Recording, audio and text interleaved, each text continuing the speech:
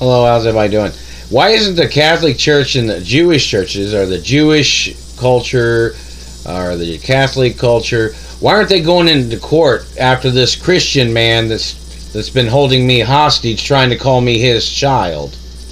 My parents weren't Christians. My parents was Jewish and Catholic. So why isn't the Catholic religion and the Jewish religion, or the Jewish religion and the Catholic religion, why aren't they in court against this Christian man for holding me hostage, and their government people for holding me hostage? And this man has tried to claim to be my father or something. This man's not my father. World Protocol tells you my mother and father are. Look it up.